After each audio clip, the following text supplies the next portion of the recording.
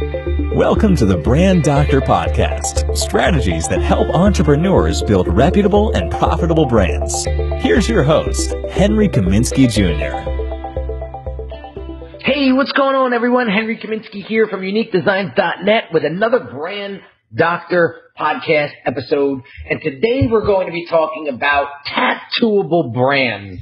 And if someone tattoos your logo on their body somehow, some way, whether it be with legitimate ink, a sticker, whatever the case may be, you know you've made it.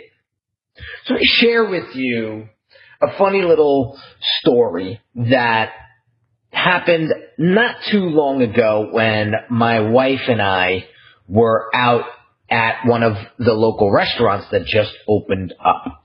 So for some of you guys that know me pretty well, I love cars. I've always loved cars. And I have a couple nice cars, one being a Maserati. Now, I like my Maserati for many, many different reasons. I love the interior. I love the way it drives. It's a very, very fun car to drive. The interior is just insane. You know, the leather is pristine. And I just love it. I don't know how else to explain it. But there's something subtle about when I'm driving my Maserati that you may not know. People actually treat me a little different. Let me give you a quick example. So a few weeks ago, my wife and I went to a very nice restaurant that just opened up not too far away. And you can only valet park with them. You cannot park your car by yourself. So we were leaving, and the guy in front of us was getting his car ticket, you know, the valet ticket out of his pocket. Now, he was a couple people in front of us, right? So he gets the ticket, hands it over to the valet guy, right? Now, I waited my turn, went up to the valet guy, gave him my ticket, and, excuse me, gave him my ticket, and I was just, waiting for him to get my truck, or get my car. So it was interesting. So as we were waiting, I realized that my car came before the guy's car in front of me. And I didn't think anything of it. I was like, you know what? Maybe, I don't know, maybe where he parked my car was closer. I don't know. So I get in the car, and as I'm helping Tori into the car, now at the time she was 9 months pregnant, so it took us a little time to, get situated in the car, and maybe 3-4 minutes had passed at this point, right? And this guy's car, the guy that was ahead of me, 2 or 3 people, this guy's car finally comes, right? And I'm sitting to myself, and I'm going to myself, I wonder why. I wonder why. So as we were pulling out, I tested an idea and turned the wrong way and drove through the valet lot. And what I noticed, and you're all going to say the same thing. Oh yeah, that is true. But what I noticed was that the valet lot had all the nicest cars parked closest to the restaurant. My car was there. A couple of Jags were there, Mercedes. There was a couple of Range Rovers in the parking lot. They were all in the front row. And there were spaces up front for more that were just simply reserved. And then the back of the lot was reserved for the average cars. Okay? And what I noticed was, when I wrapped back around, the guy that was ahead of me had a perfectly nice Honda Accord. It was brand new, you could tell, because I could tell the body style. It was a newer body. Now, there's nothing wrong with that, but that's where the average cars get placed, in the back of the restaurant. Now, this isn't a bummy place. Even the average cars were pretty nice. But the reason this fellow's car took so long to get was that it was the farthest away. They weren't being rude to the guy. They just parked his average car farther away. So he had to wait longer while the valet went to get it. You see, simply because I'm associated with a Maserati, I get better service. Now, that's just one example. And this kind of stuff happens all the time.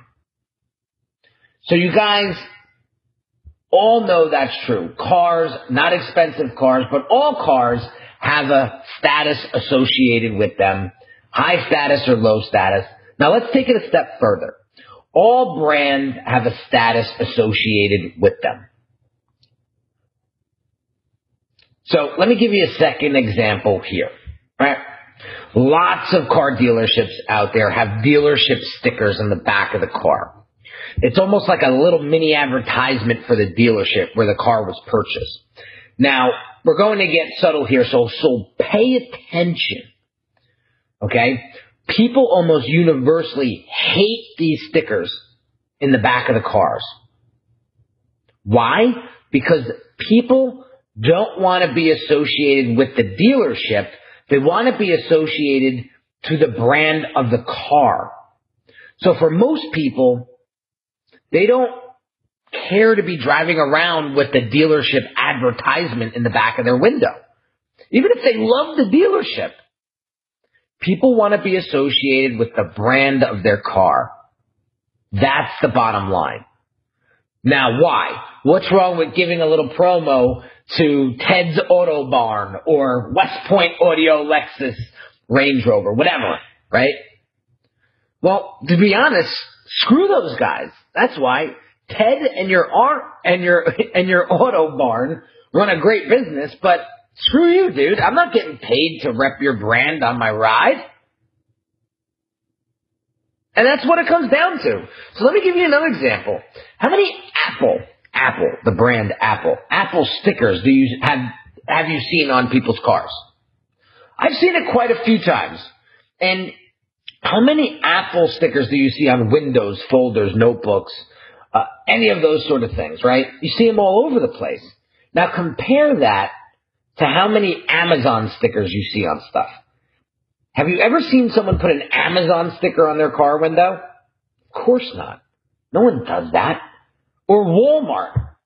Have you ever in your life seen somebody with a proud to be a Walmart shopper sticker on their rear window?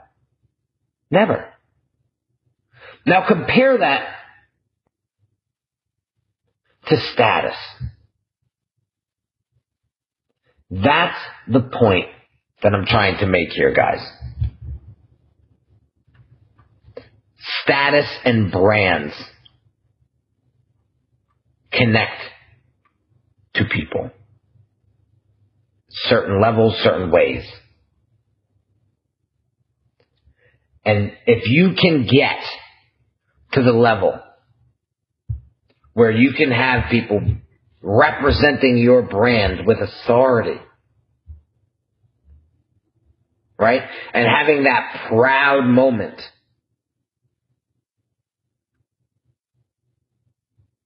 that's the key.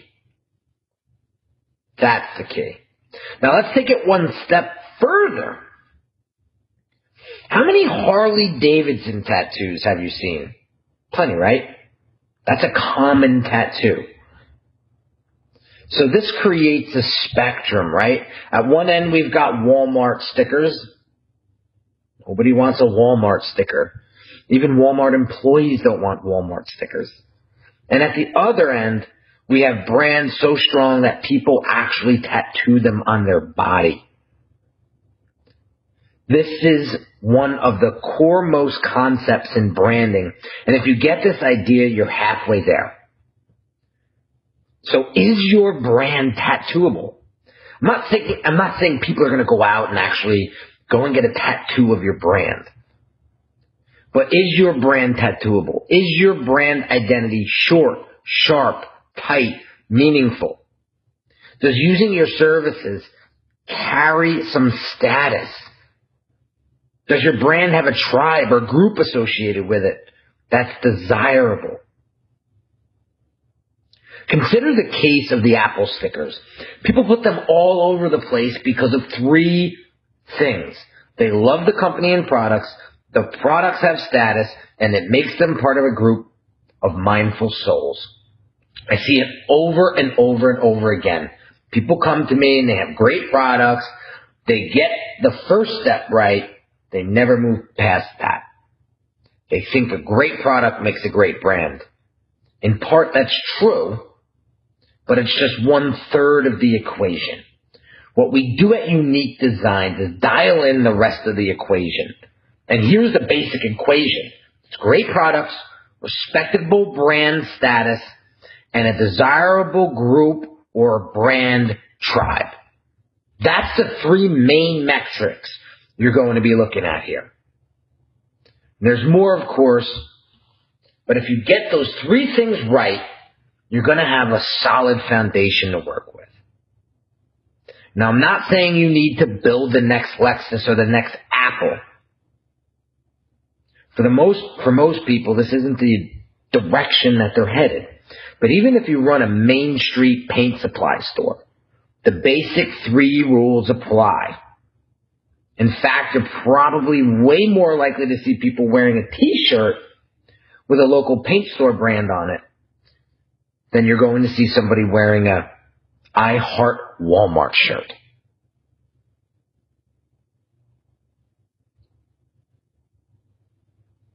So this podcast is a little longer, guys, than usual, but some strong stuff here that I want you to get.